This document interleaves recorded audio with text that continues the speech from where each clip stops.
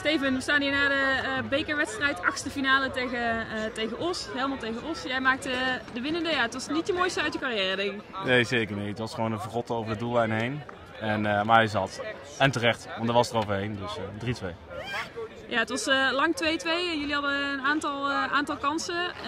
Ja, en toen dat goaltje voor jou, frommelgoaltje een beetje, maar gaf dat rust? Nou, het was even de laatste 10 minuten volgens mij nog bikkelen. Maar we hebben een goede tweede helft gespeeld. De eerste helft was gewoon, we begonnen goed, maar toen echt zeker zak erin. En 2 achter de rust, dus ja, 3-2 winnen, perfect.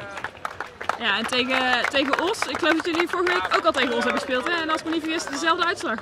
Ja, helemaal waar. Alleen dat was voor de competitie, dus toch iets belangrijker. En ook gewonnen. En toen zijn we ook zeker van promotie, dus die wedstrijd voelde vele malen beter nog. Dus, maar de beker is ook lekker.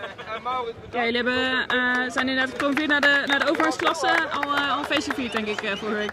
Ja, we waren zeer opgelucht, want het kwam ook wat de tegenstander nog van een andere team uit de competitie verloor. Dus we hadden het helemaal niet in eigen hand, maar het was geweldig. En vorige week winnen van nummer 1, dus we zijn helemaal blij.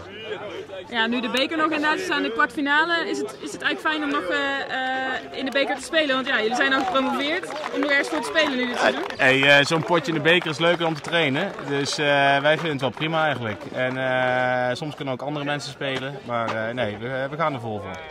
Ja, ik vind het wel prima inderdaad, je wil winnen toch? Uiteraard, daarom staan we ook hier en op naar de volgende. Oké, gefeliciteerd met de kwartfinale, Nico. Dankjewel. Hey, leuk. Thanks. Gaan we een bier drinken?